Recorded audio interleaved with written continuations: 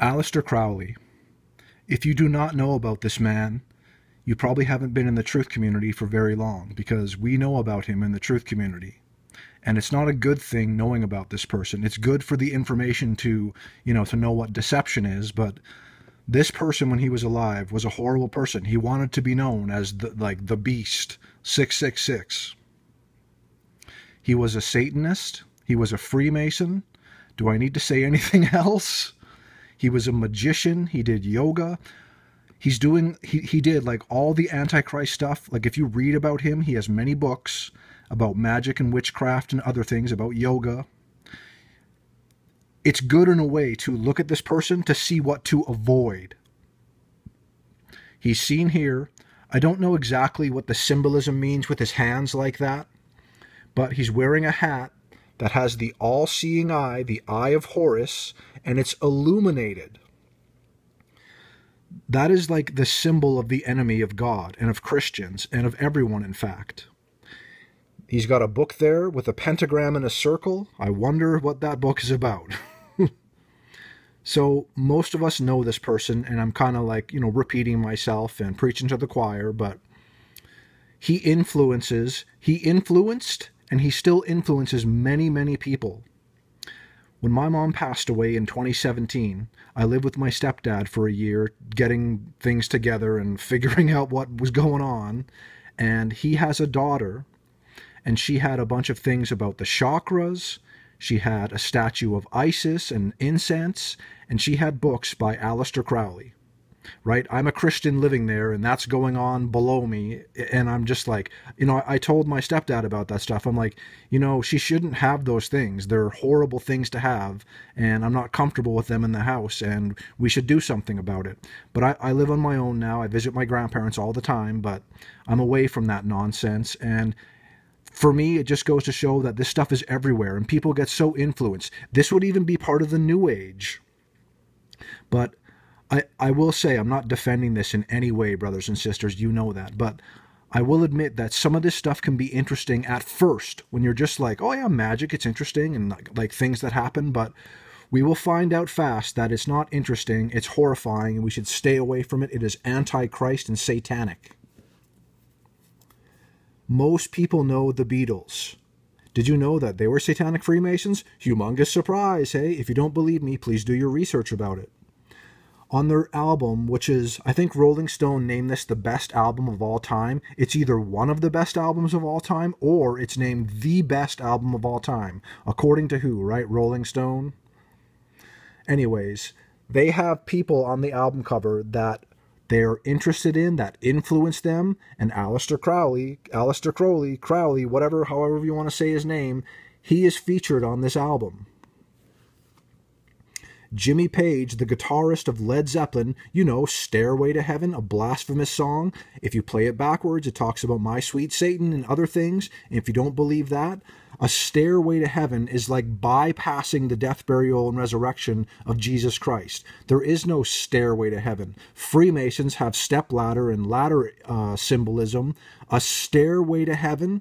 No thanks, Jesus Christ. I don't need your death, burial, and resurrection, which is the only truth in the world. No. I'm going to build a stairway to heaven. Tower of Babel days, right? It's the same garbage. So Jimmy Page of Led Zeppelin bought Aleister Crowley's house. Interesting, hey? I still get people at times, and there's lots of people in the New Age that don't realize it's deception, but when you do yoga, yoga means yoke with Brahma. Brahma is the Hindu deity god, the creator of everything, which is a demon, right?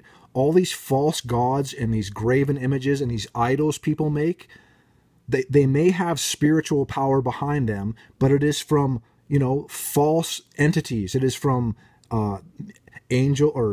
fallen angels and demons and familiar spirits masquerading as an angel of light in some cases, and sometimes not even in cases. Have you seen the Hindu gods? They're all a bunch of demons that are into murder and like all this garbage. It's craziness. It is not racist to point this out. Everyone needs Jesus Christ. All the cultures of the world that leave him out, they're in need of Jesus Christ. I need people to understand this. We live in a biblical world. The Bible explains how we were made, who we are, what's going on. It really is the truth. It's the Word of God. The King James Bible is the Word of God. Nothing else says what's going on. Everything else is false. I know that is narrow-minded to some people, but it's meant to be that way. The path is narrow. Aleister Crowley, 8 lectures on yoga. He's got another book on yoga, and it has the Freemason compass. Probably just a coincidence. He says in a quote, "The two seem, at first glance, to be opposed, but when you have advanced a little in both, you will find that concentration learned in yoga is of immense use in attaining mental powers necessary in magic. On the other hand, the discipline of magic is one of the greatest service in yoga." Yoga and magic go together. When I say magic with a K, it is witchcraft. He's got another quote, "A white male child of perfect innocence and intelligence makes the most suitable victim." You know the West Memphis Three? Damien Echols, the main leader of that, right? He spent time in jail for his crimes of murdering children. Aleister Crowley was a big fan, or he's a big fan of Aleister Crowley. He wrote letters to him, or I don't know. I can't remember all the details of it, but Damien Echols of the West Memphis Three, who murdered three children, I believe, was a fan of Aleister Crowley, and all the celebrities came to their aid and wanted to get them out of jail and raised awareness and money and whatever. Here he is, dressed up in Egyptian pharaoh type garb, and he's got the leopard print. Our brother Adam at Jeremiah Cohen channel did a lot on the leopard print. I haven't researched it as much, but I know it's satanic and antichrist. It has to do with Egypt. You know Egypt. Egypt and God really got along in the Old Testament, eh? Here's Aleister Crowley dressed up, and he's doing the vow of silence, the sign of Hippocrates, just like Freemasons do. This is a drawing by Aleister Crowley when he summoned a demon, when he summoned an alien called Lamb. And Lamb looks exactly like, or very close to, the typical gray alien that the media's brainwashed us with. Aliens exist and UFOs exist, except they are not aliens, quote unquote. They are fallen angels or demons. They don't come from vast outer space or other planets. No one's landing on a light in the sky that God made. That's all deception. They are interdimensional. They come from the spirit realm into our world, especially in these last days. Christians will be raptured. The aliens will be here. There'll be some kind of contact, and I'm sure they will dismiss it away. Those crazy Christians are so full of hate. They need to go for some upgrades to learn how to be more loving and caring towards people, even though Christians, real Christians, want people to be saved and aren't afraid of looking bad in the eyes of the world, because salvation is the most important thing. I'd rather have people hate me for the truth than love me for lies. I want to tell people the truth that saves their soul, because no one alive, once they realize they're in hell, will be like, oh yeah, this is a great decision. I'm so glad I didn't know Jesus Christ and listen to those Christians or anything. So I hope this is very clear. I just wanted to do a video on Aleister Crowley today because he's very influential. He was influential and he still is influential. He's seen here with the eye of Horus, the eye in the triangle, the enemy of God. This is Satan's eye, and it's illuminated, right? They all believe they have illumination, or what's it called? Nirvana, enlightenment. The Beatles have Aleister Crowley on their album cover. The best album of all time has Aleister Crowley on it. That should say something. Jimmy Page, Led Zeppelin guitarist, Stairway to Heaven, right? He bought Aleister Crowley's house. Aleister Crowley does 8 lectures on yoga. Why? Because it's satanic and antichrist. It's not something any Christian should do. It's not something anyone should do. And it's so popular nowadays, people think it's just stretching and exercise, but it's not. He's got another book on yoga with the Freemason compass. He leaves an insane quote about yoga and magic being linked together. He talks about sacrificing a child. I believe this man was a pedophile, and he was also a murderer, and he wrote books about it, and everyone loves him for some reason. Egyptian garb and leopard print. Vow of silence, keeping the secret of the biblical world about fame, fortune, success, and most likely about Freemasonry.